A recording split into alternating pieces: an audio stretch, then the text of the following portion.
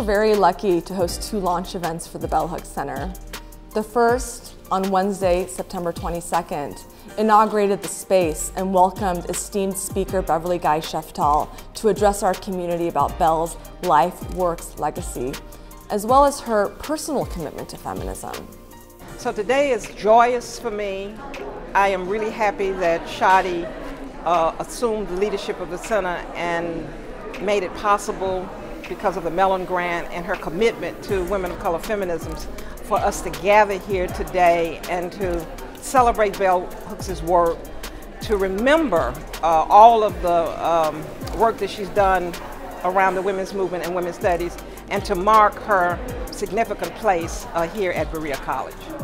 If I could have had a dream that would have come true overnight, it would be that we would be here today, a long time ago, at the Bell Hooks Center, honoring the beauty and the work of Bell Hooks, not just for Berea, not just for the United States. I travel all over, and Bell Hooks is all over the world, inspiring people of all ages to take the courage it needs to fight for justice and to get things right.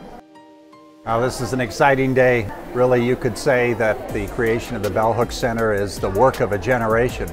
Or you could say this goes all the way back to the founding of Berea College.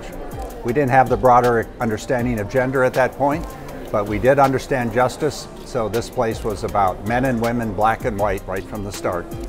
Our commitment to gender justice and inclusivity has a long history, going back all the way to our 19th century founding as the first institution of higher education in the South to welcome black and white and men and women students. You might say we were intersectional since 1855, I suppose. That entire history would be beyond the scope of what we're about here today, but it is worth mentioning that there has been important leadership at the college around women's and gender issues from that beginning to the very present. The Bell Hooks Center is further committed to intersectionally advancing gender inclusivity beyond a binary, in ways that account for racial differences especially. With support from President Lyle Roelofs and the Board of Trustees, our center extends Berea's promise of gender equity to sex and gender nonconforming students, faculty, staff, and community members, regardless of whether they identify as women, gay, straight, queer, cisgender, transgender, or otherwise. Our infrastructure and our programming, as well as the aesthetics of our space, go to great lengths to put the college's 6th grade commitment in conversation with its 5th grade commitment. In other words, its commitment to racial equity. Educators, scholars, theorists, activists, feminists, dissidents, such as Bell Hooks, emerge from marginalized, racialized communities in the U.S. It is important to embrace the dissident women among us, so often maligned and misunderstood.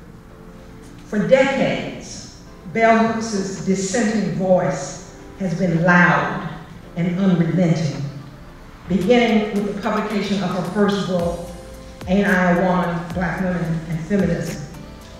Over 30 books later, she has been the most prolific and radical Black feminist thinker, dissident of my generation.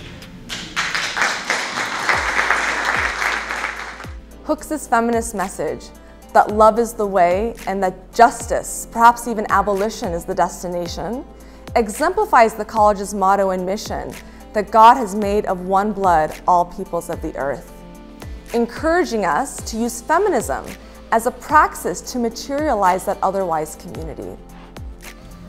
What we most desperately need right now, in a world that fears and silences opposition, or worse, are revolutionaries, dissidents who speak truth to power and beckon us to stand with them in solidarity. We were also lucky to celebrate with the campus as a whole on Saturday, September 25th, on Bell's 69th birthday, with inflatables, kettle corn, a DJ, a live band, flower crown making, and the like. We were really thrilled that the campus came out to support us. As a former major of the Women's Studies program prior to its transition to Women's and Gender Studies, a center like this was our dream, truly. So to be part of it, to kind of plan the party and the celebration was really exciting for me. To have a space where students are able to not be confronted with explicit like misogyny or heteronormativity or cis normativity and racism. Just have a space where people are more educated on those things and able to commune and get along. We believe at the Bell Hooks Center, the Berea College is still an abolitionist institution. It remains today committed to grappling with gender equity, its intersections, and its complications. If, as Hooks says, it's all about love, then abolition is not a burning down, it's a building up. The opening of the Bell Hooks Center advances Berea's sixth grade commitment in new ways, one that marks a notable change in the college's approach. The college, we could say, is now unapologetic in its support of gender beyond the binary.